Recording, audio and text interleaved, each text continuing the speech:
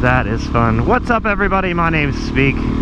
Thanks for stopping back by my channel. This is a Suzuki DRZ400SM, and it's awesome. That's the whole review. You don't have to watch anymore. That's it. Now this isn't, I guess we'll call it a review, a test ride, a demo ride. I don't know what you want to call it. I mean, it's not really a demo ride because I did rent this bike while I'm out here in beautiful California. It's just great. I don't know how else to describe it, but I got to ride this bike like all day yesterday, and I put a few hundred miles on it, rode for at least about 6 hours or so, and I've got another hour or so to be able to ride it today, and that's what I'm doing right now. I have never ridden a supermoto before, which is part of the reason for wanting to ride this bike, and I'm really glad that I made the choice to do that. If you have an opportunity to rent a bike, you know, when you're visiting somewhere, just do it. Get something different, have fun. You know, why not? Experience all different kinds of bikes. I had a feeling that I was going to like a supermoto, and I darn sure do. Oh, I need to get in this lane. Forgive me, because while I'm doing this review, I also have no idea where I'm going, so GPS, alright. In no particular order, I'm just going to start talking about things that I like, things that I don't like, and that's just what this video is going to be. There are dozens and hundreds and thousands of videos about the DRZ400SM and the other models and stuff. This, I think, being one of the most popular ones, but they've been making this bike for a long time. It hasn't really changed much, so I'm probably not going to tell you anything that hasn't been said before. I didn't know what to quite expect with this. The first thing I noticed, it is light. 300 and, I'm going to say it's about 320 pounds wet, 325, give or take, whatever, you know, and that's that's awesome. I mean, it's really light. It's lighter than my first bike, which is a Ninja 250, and that weighed like 350 pounds. And for comparison, now I ride a GSX-S750 that weighs 470 pounds. So this is a big difference from that. You notice it immediately. In every situation that you're in, you notice it, and that's really cool. They do have some mods done to this bike. I was actually pleased that they did.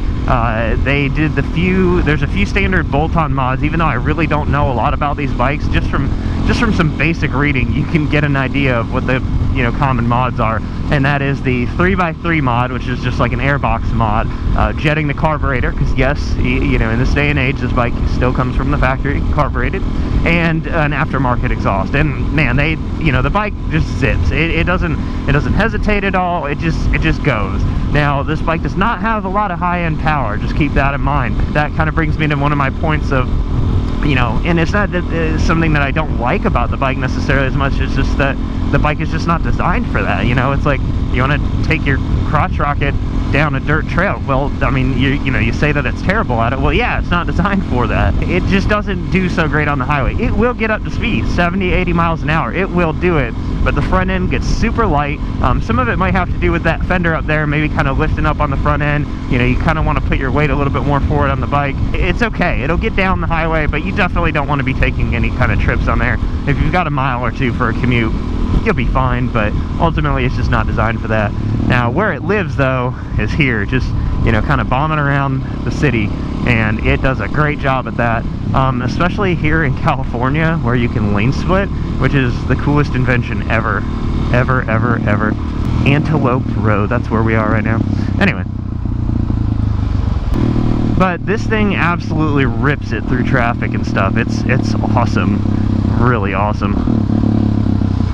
And that's one of the highlights of this bike, I'd say, is being able to do that. Although it does make you want to be an absolute hoon everywhere that you're going.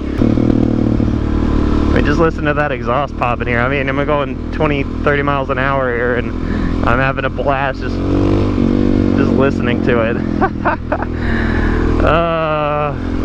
So yes, very peppy. I don't know how much the mods help with that. I was talking to the gentleman with the company that I rented the bike from, and he said that, you know, he told me right away about the mods and stuff, and he said that it really wakes the bike up, and I believe him. I mean, that's great. It feels alive, if that makes sense. Now I can't say 100% because I've never ridden a totally stock, you know, SM, but I understand what they're getting at with it, you know. I'm picking up what they're putting down. Hey, a biker.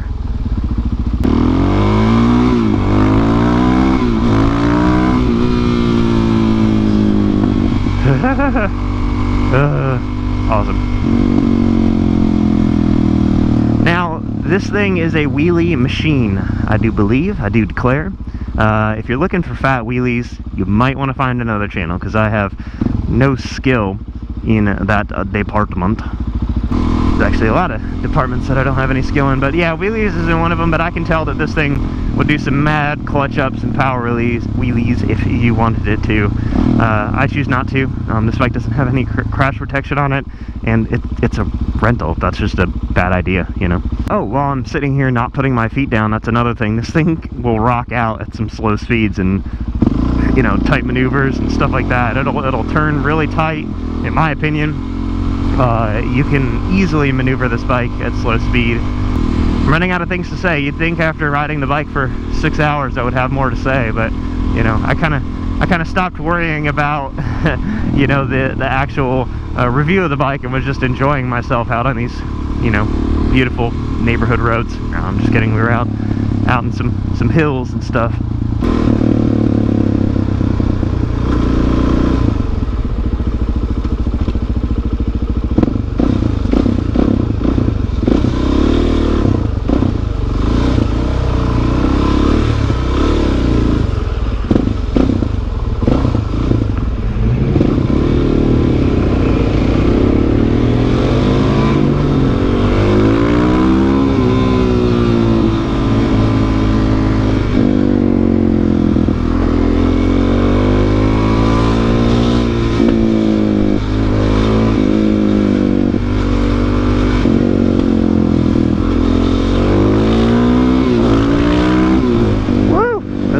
Zips through traffic. That's so cool. You don't have to wait.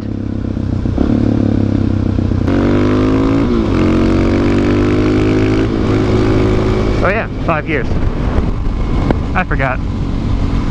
Right, what was I talking about? Yeah, so it lane splits pretty good, as you can see.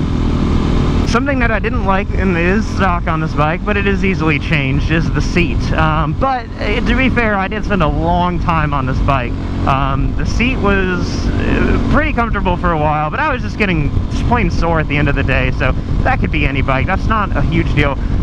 More specifically with this bike, something that I did not like is the fact that when you punch it on the throttle, this thing is like sitting on, you know, hot oil on glass. So I don't even know how to describe it. It is slick. I just like flew to the back of the seat all of a sudden, and I was not expecting that. That's for sure. That is for show.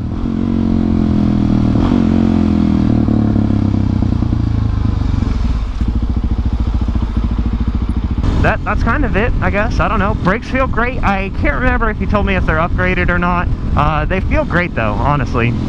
So brakes are good. Suspension's fine for me, but I mean, I don't know anything about anything when it comes to bikes. You know, I've never had like a super duper awesome suspension or anything like that, you know, so I'm not skilled enough to tell you what the pluses and minuses are to this particular suspension.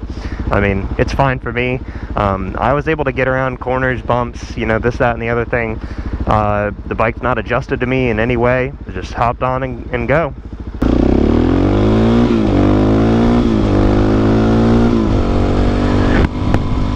You don't even need to do full throttle, and it just goes. I love it so much. I need to get me one of these. Wife, if you are listening, I need a Supermoto. I could easily see this as my only bike, you know, in the type of riding that I personally do. I can also see this as an awesome second bike. I could even see this as a first bike. I mean, you know, yes, it's powerful. You can get into a little bit of trouble with wheelies, but ultimately there's nothing, you know, super amazing about this bike in regards to the power and stuff like that. I mean, it's totally manageable, and you'd have a lot more fun, I think, than like a Ninja 250 or Ninja 300 or CBR 300, what have you. I think ultimately it would be more fun. That's just my opinion, though. Well, I am almost at my final destination, so I feel like that's a good time to wrap up the video. In summation, this bike is fun. It's so much fun. I don't know of any other way to describe it other than that. It certainly has its shortcomings, but overall, for what you get, it is really cool. So definitely check one out if you have the opportunity to. Borrow one from a friend, steal one. No, don't do that. But you know, hey, just check them out. They're awesome. I hope that you enjoyed this video. I hope that you stop by and see me again sometime. But until then, goodbye.